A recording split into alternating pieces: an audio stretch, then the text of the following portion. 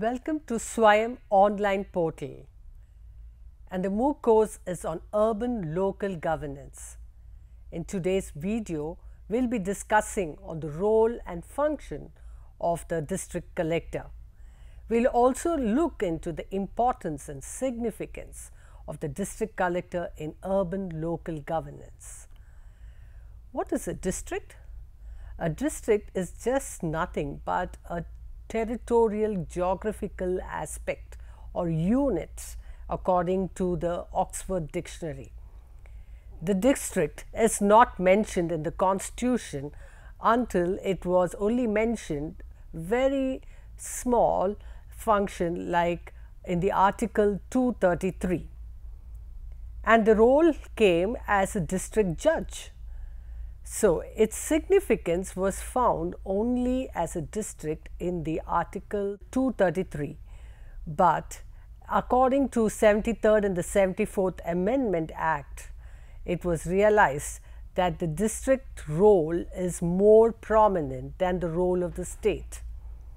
So, the prominence of the district came under the Article 233, but also at the same time the article or the 73rd and the 74th Amendment Act of 1992 significantly mentions the role of the district. So, we know that the district is very important as a unit and also a unit of the state and a geographical unit of a state, a territorial unit of the state, and it's significant because of its revenue and also law and administration. So, when we talk about the district collector, the role of the district collector is significant as far as administration is concerned.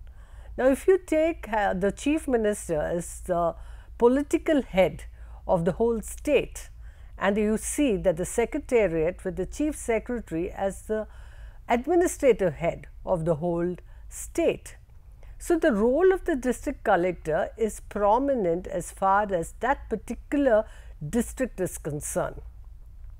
So, historically, if you see, the role of the district collector came as a prefect according to the French administration, and the role was for revenue collection and also for administrative function. So, it was significantly important to have the district collector play an important role as far as administration is concerned. And must you say, as far as public administration is concerned, the role of the district collector is very important and very prominent. So, the district collector can also be known as a district magistrate or the deputy commissioner, and also as far as the governance is concerned, he plays a very important role in the maintenance of law and order in any particular district.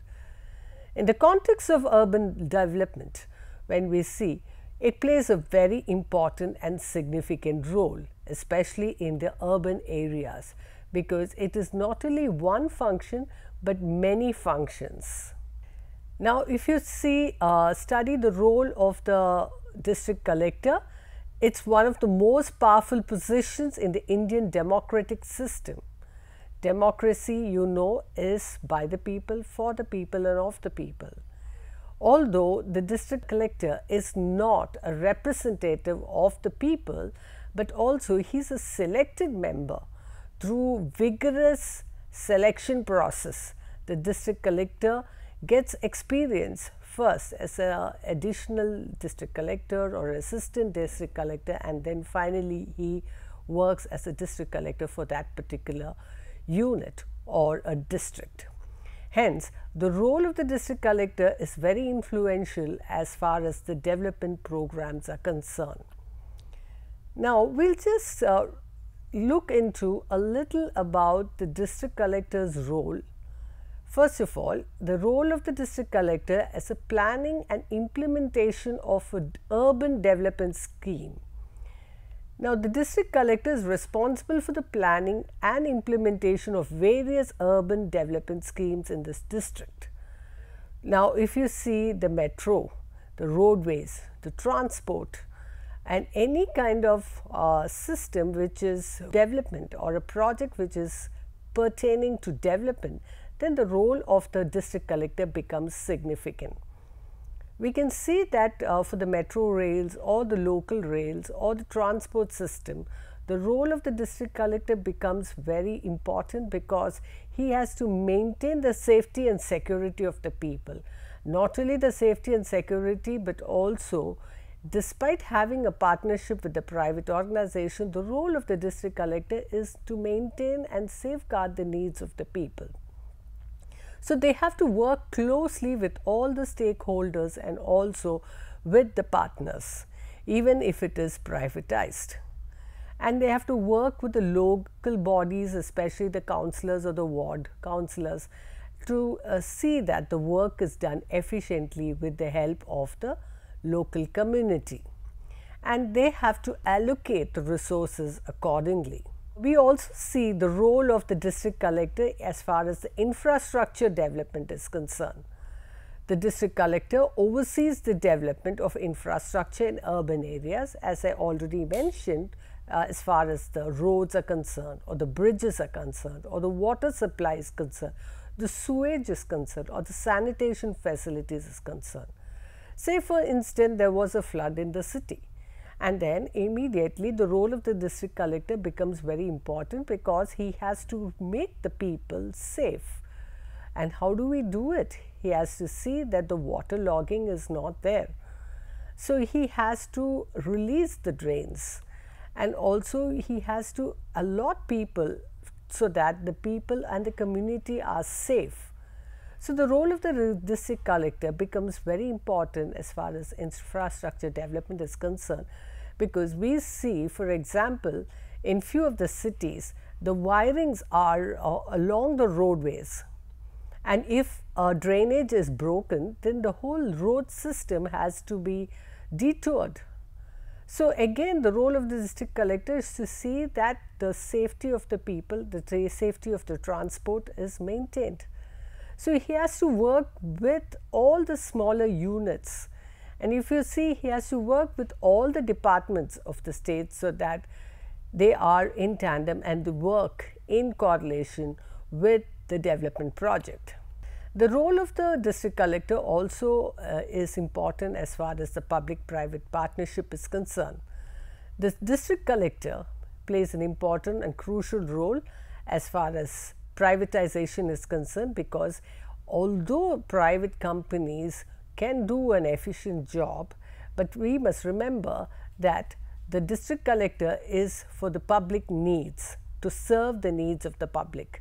And so, the role of the district collector becomes very important in facilitating the needs of the community and also collate with the private partnership and also be responsible for whatever the consequence of the development project is. So, as far as the urban development is concerned, it is not easy. We see that it starts from the planning as far as development is concerned, and also strategizing, and also community safety concern, and the infrastructure development is concerned, or a private partnership is concerned. So, the MOU signed will also take initiatives and accountability of the consequences and the outcome of the project or whatever project has been undertaken. A good example with the metro project, it has to be purposeful, it has to reach the length and breadth of the city, and also without disturbing the traffic. Traffic congestion could be a major concern, and the district collector might not think it be responsible, but it becomes a responsibility, since if there is any kind of problem or issues pertaining detours, or if it could going to reflect the image of the government. Also, the most important thing is encouraging citizen participation. Encouraging citizen participation becomes the fourth important role of the district collector. How do we say that the citizen participation is important? Now, when we are talking about engaged governance, then when we are talking about a system which is going to work in collaboration with the stakeholders. We see that the citizens are also stakeholders.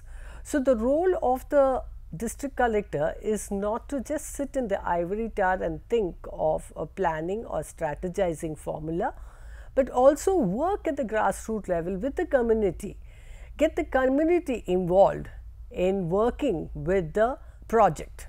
So, if you see most of the projects, there should be community participation, citizen participation.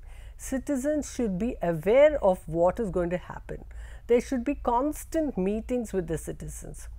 As far as Chennai is concerned, the solid waste management project was done very efficiently with the help of citizen participation. How did it happen? They went to every streets of the city and got representatives of every apartment, every house, even if it is an independent house, and asked them to participate in a workshop to show how solid waste management occurs and how it can be promoted. And it was realized that many people were started practicing home gardening within their premises, and also made use of the solid waste products. So, this was one efficient way of handling how to manage the waste. Also, we see that traffic management also was considered with the help of the district collector. How was it possible? With representation. They got the NSS, the NCC involved from various institutions, got community people to participate to help reduce congestion. And also, even if it is narrow, it was possible with the citizens' help and support. The district collector could manage urban programs and advocacy with very efficient manner. We also saw how the COVID was dealt as far as the district collector's role is concerned. Creating awareness amongst the citizen was an important aspect, and through the citizen, once the citizens are having the trust on the government, they could move sweetly and very smartly, so that the program was very successful. Finally, we see that one important role of the district collector is ensuring environmental sustainability. And sustainability is very important because we see that there is no control as far as sustainability is concerned. If you see water recession happens, there is stress of water everywhere in cities, urban areas, because we see that many buildings are coming up, and the buildings are just not 3 or 4 storied, but it's many storied, multi-storied buildings. Then we are having a lot of malls coming up. How do they manage water system, the drainage system, the sewage system? It's a daunting task for the district collector. It's not very easy. The district collector should ensure that the environment is pollution free, and that is also a daunting task. And if you say there is an industry, then even difficult. If you see in the district of Ranipet, it has been very difficult and very challenging for the district collector to maintain the environmental situation because of its increasing industries there. So, the effluence is going to cause some kind of pollution, and that needs to be curtailed. So, it was important that they create awareness and also take measures, health and safety measures, so that constant inspections could help reduce effluence and also maintain the pollution level in that particular area. So, if you see, major cities are having problems of pollution, and ensuring environmental sustainability is a demanding and also an in thing in every city. So, the role of the district collector as far as urbanization is concerned becomes very important, because they have to work with all the departments and to ensure that health and safety measures are maintained, and also there is regulations as far as pollution is concerned, and also they have to see that the water level is maintained. If you see, most of the cities have problems of water because what the groundwater level cannot be receding, and it is receding. So, it was important to maintain the lakes, ponds, and also maybe perhaps create ponds, artificial ponds. And what about the marshlands? Conserving the marshlands was very important.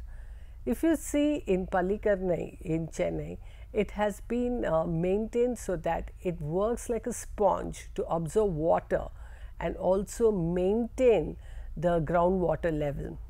So, it is important to see that the water levels are maintained in every city. If you see even in West Bengal, the Sundarbans are the marshlands which is beautifully maintained. It in fact has become a tourist spot and also maintained as eco-friendly tourist spot, which is very essential because people are aware of how well they are maintaining the wetlands, because wetlands become an important source of water for every city, and urban areas is dependent on such resources, natural resources. So, maintaining the water levels is a concern. And if you see that despite having the sea near Chennai, it has become very difficult to maintain the groundwater level because of the increasing number of bores. And so, the ponds, the lakes, the natural lakes will have to be maintained. So, water harvesting has been started. Rainwater harvesting was made very important, and then it was realized that it was actually increasing the groundwater level and saving water to a certain extent.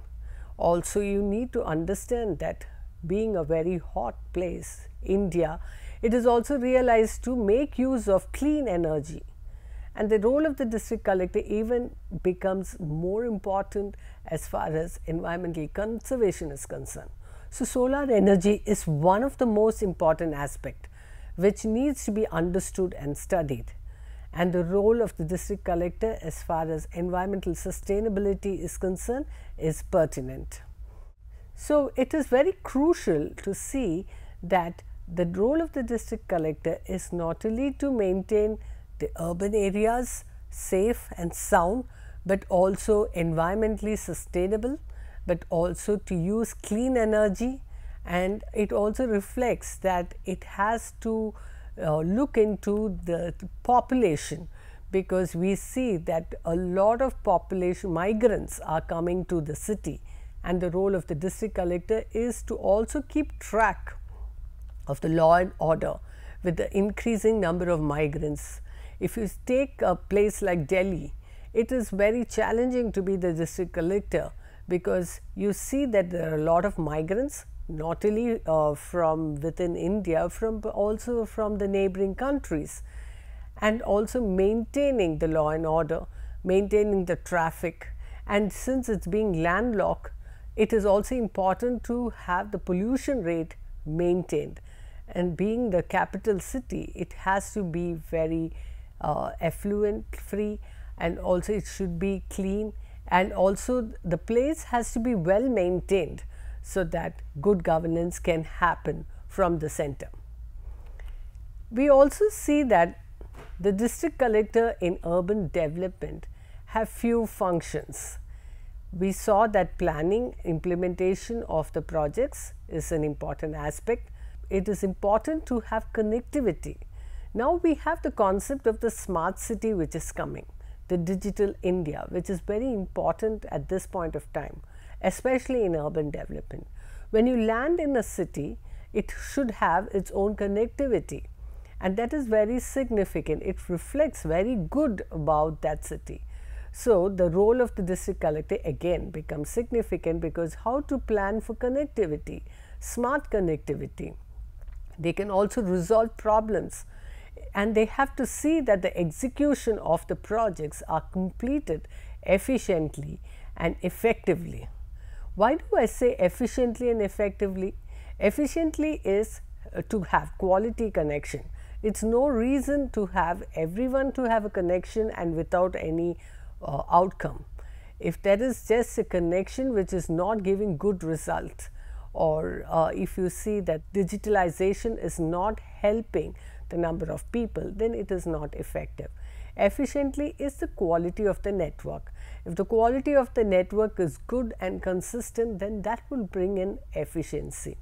So, practicing good governance literally happens or starts from the district collector. They also play a very important role as far as the budgeting is concerned. So, one of the challenges of the district collector is the gap between the project implementation and also planning of the project. So, when you see the district collector is not connecting or bridging the gap, then you see that the programs fail. But when you see that when the district collector plays an important role till there is efficient outcome, then you see the outcome plays a very important role. So, mean come to end. If there is a means, then the mean should be efficient. The end will give the result, and the result will show that the program is effectively or efficiently done. So, the role of the district collector starts from the planning strategizing period till the implementation period, and that has been a challenge. Of late you see that the role of the district collector becoming prominent because they come to the grassroots level or they come to the ground level to see whether it is efficiently completed, and accountability becomes an important aspect. So, budgeting is another significant role which the district collector plays, and it is important the district collector is aware of the budget so that it does not go overboard. So, estimating and budgeting plays an important role. The district collector is also responsible for law and order maintenance of the land, the building, as far as the land reforms is concerned or as far as environmental protection is concerned. So, legally they have to be aware what the cons and the pros and the cons are. So, if the district collector is not aware of a particular city, of the consequences, the strengths or challenges, a SWOT analysis has to be done. And after the SWOT analysis, a planning has to be done based on the strengths and also the weakness of that particular city, and also see what the threats might be. Now, if they are starting a project, like for example, the Kudamkulam project started near Tirunelveli, and there was a lot of hue and cry. So, the district collector did a survey on that area to see what will be the impact of the Kudamkulam power project. It was realized that because of this power project, energy could come, in fact, electricity would be coming to many of the farmers and also nearby districts. In fact, the whole of Tamil Nadu will be benefited because of the Kudamkulam project. So, a team of experts came and they surveyed the whole place with, of course, the scientists had done a survey to study also the impact of the power project. They found that having a second power project would be very good for the whole state. And definitely this case study shows that the role of the district collector again plays an important role in convincing the community. The local community was not convinced about having a project which might have an impact on their employment or might have an impact on their environment or might have an impact on their surroundings, and they might be displaced. But then the role of the district collector came evidently because they were able to convince the local community by saying that this would actually encourage more employment and also help the whole of the state and generate more energy and electricity. In fact, it will also help the farmers, because if you see the current day, you have farmers getting free electricity so that they can be encouraged to get into agriculture and farming. Now, if you see, the contribution of the district collector also comes along with the role it plays to coordinate with various stakeholders. The district collector can act as a liaison between various stakeholders involved in urban development. It includes local authorities, community groups and private developers. By facilitating communication and collaboration between these two groups, the district collector can help ensure that urban development is aligned with the needs and priorities of the community. And it is important that the role of the civil society is significant, and the role of the members of the state, the government, and also in fact there are many officers of the department in various agencies that need to be involved, and so there is more responsibility and accountability as far as the role of any development project is. So, it does not come down to the fact that the district collector has one important role, but also a group of stakeholders are behind the district collector. So, we need to understand that the district collector does not just manage one part or the whole part. In fact, he is managed with the help of a lot of stakeholders. If you take in a disaster management program, the district collector is responsible for any disaster that is happening in that particular state, especially if there is a drought, or if there is a flood, or if there is an earthquake, or if there is a calamity, if there is a terrorist attack, a war zone, then the district collector has to intervene and step by step be very practical to get the citizens involved and get the confidence of the citizen to resolve such issues. If you see in Uttarakhand, there is landslides and there is always constant problems because there are many tourists. Tourists is a source of income for that particular region, and when there are landslides and flash floods, then it is costing the life of the people. So, the district collector has to have plans of disaster management. In fact, they would have disaster management units for mitigation, for disaster management, for response, for recovery, and also for preparedness. Now, if they have the whole cycle mentally prepared, and then they would be prepared for any kind of disaster. If you see, if there is proper mitigation in case of the landslide, then there will be lot of helplines, because they can predict that during a particular season where the tourist is increasing, then definitely there is possibility of other eco problems. So, preparedness is important, and also when there is preparedness, there is also a response if there is a calamity.